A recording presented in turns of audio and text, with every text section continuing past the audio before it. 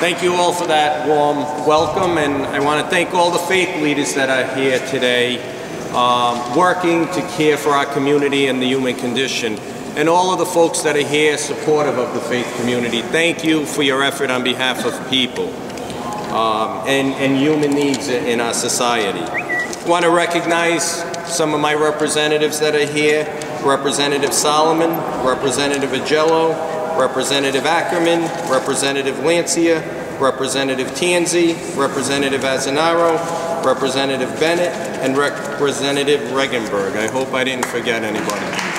Thank you for all of your hard work.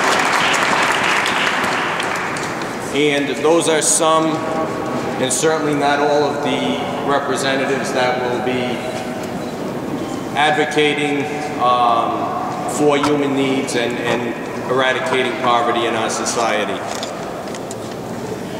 You're fortunate in that the governor led and that you don't have to hear as long a speech.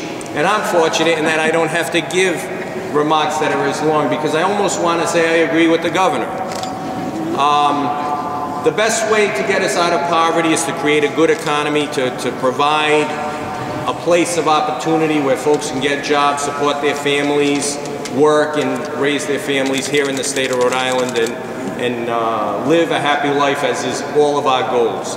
In the meantime, we will work to provide a safety net that is appropriate and provide security for persons in our state that are in need.